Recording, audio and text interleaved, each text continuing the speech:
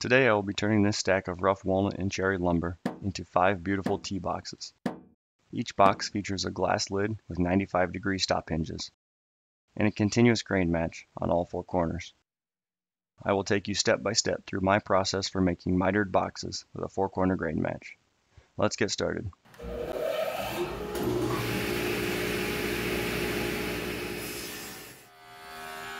The project starts the same way most of mine do, by milling rough lumber to be flat and square.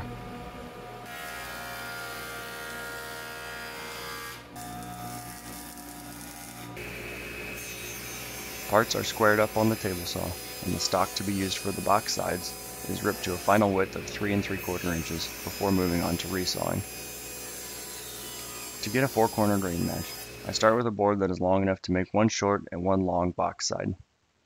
That board is resawn, and the resawn faces are opened up to become the outside of the box.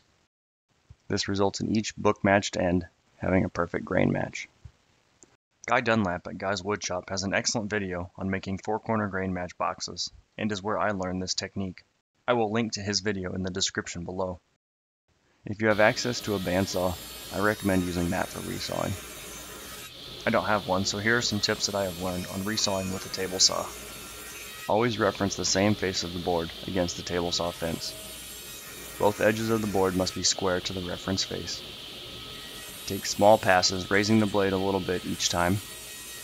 Before the final pass, insert a wedge that's the same thickness of the saw curve to prevent the blade from being pinched. And finally, using a thin kerf blade will remove less material, leaving a closer grain match when completed. The process of resawing can release a lot of internal stress in a board, causing it to warp or twist. So after all parts were sawn, I let them rest for a couple days before completing the final milling.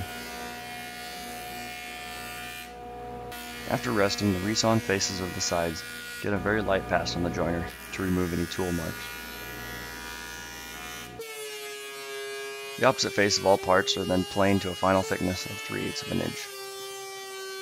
The bottom panel will be housed in grooves cut into both the edges of the bottom and the inside face of the box sides. After cutting the bottom panels to size, I set the fence to the same distance from the blade as the thickness of the blade curve. A cut is made on the inside face of each side, approximately 3/16 of an inch deep. The same setup is used to cut grooves into each edge of the bottom panel. This leaves the bottom panel to float in the groove, allowing for any wood movement that could occur.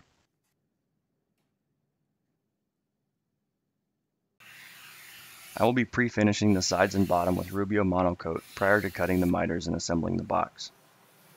Not only are parts easier to prep and sand this way, but pre-finishing will make it easy to clean up any glue squeeze out on the inside corners that will be inaccessible until the lid is cut off. The last step before finishing is to cut a groove to accept the glass top. A 7 1/4 inch blade from my circular saw made for the perfect size kerf to fit the sheet glass. I cut this groove after any finishing prep, as it leaves such a thin tab that could easily break off while sanding or scraping. Rubio Monocoat is a hard wax oil that forms a molecular bond with the wood fibers. It is important to remove any loose dust before applying it, or the product will bind to the dust instead of your workpiece. It is a good idea to spend some of your hard-earned dollars and clean off your bench while you're at it.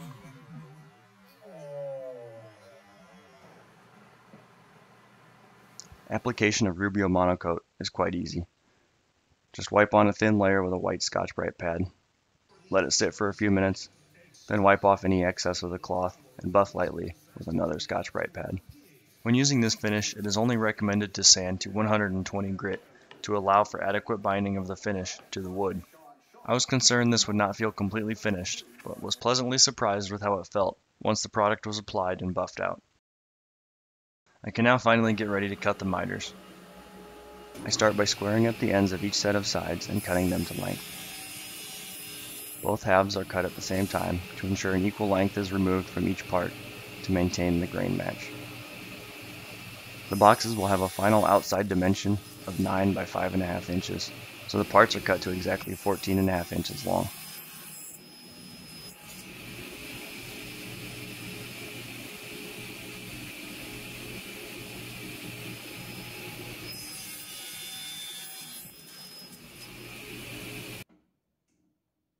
Miters are then cut using a cross-cut sled I made specifically for this type of joinery. For these cuts, I installed an 80-tooth cross-cut blade to get nice clean miter cuts. I sneak up on the first cut so it just meets the corner without removing any length. The piece is then slid to a stop block on the next cut made. I have the blade height set so it just scores the face grain, keeping the grain continuity intact.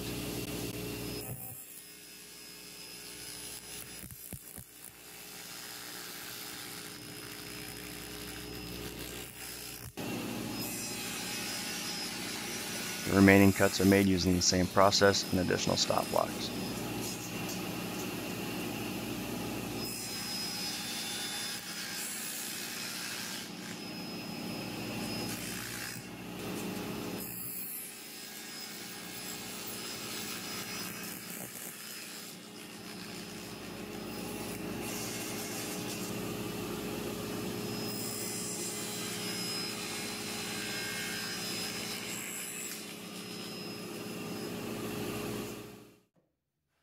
With all the parts cut, I can begin the glue up process.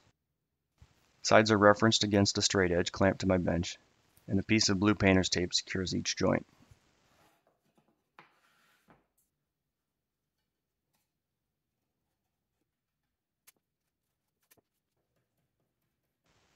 The top and bottom are placed in the grooves and the box is folded up, using another piece of tape to secure the last joint.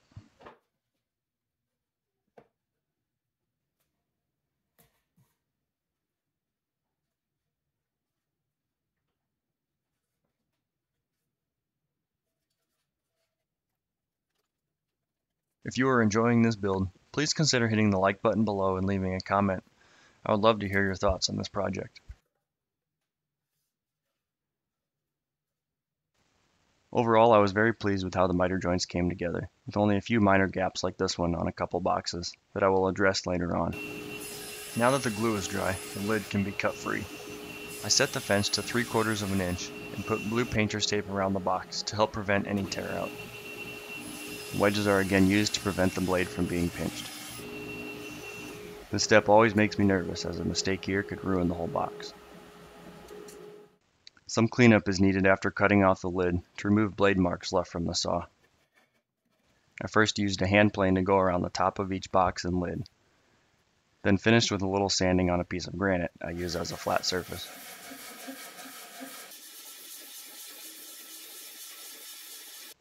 There are a few little details to clean up any glue squeeze out and fix any imperfections in the miter joints.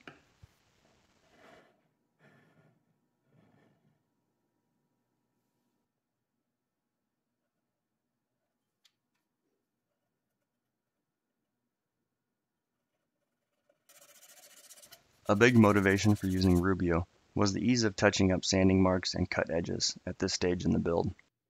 Simply wipe on a little more finish and allow it to sit for a few minutes. After buffing off any excess, it blends in seamlessly with the rest of the finish. With the exterior of the boxes complete, the next step is to make the divider grid. Stock is milled down to the thickness of my table saw blade curve and cross-cut to final dimension. With the blade set to half the height of the divider stock, the short segments get a single cut in the center of their length, while the long segments get cuts 1/3 of the way in from each end.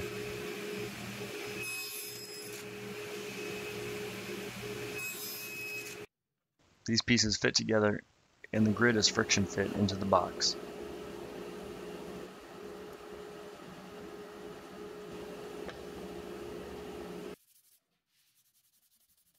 After the divider parts are finished, a small dab of CA glue is used to hold the pieces square.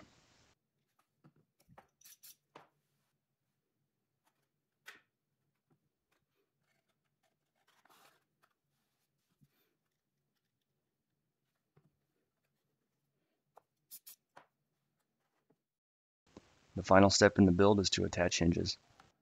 Each box got brass stop hinges that hold the lid open at 95 degrees. I have included links to the hinges I used in the description below. On one box, I used JB101 hinges from Brusso Hardware.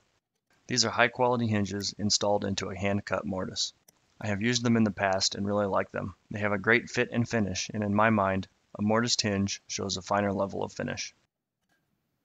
The only downside is that they are a little pricey, so I tried a different hinge on the rest of the boxes. The mortise locations are marked with a marking knife, then cut with a chisel.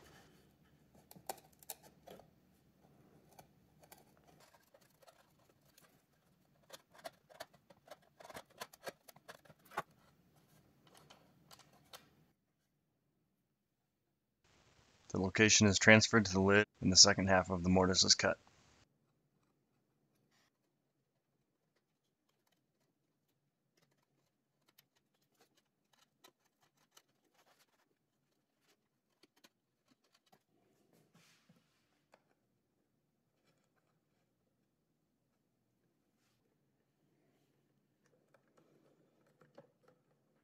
These are an inexpensive surface-mounted stop hinge.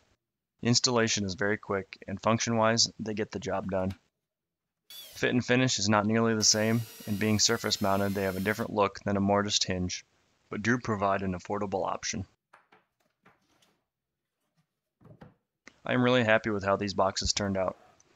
Between the continuous grain match and getting tight miter joints, there were plenty of challenges along the way, but I learned a lot and look forward to the day I get to build another one.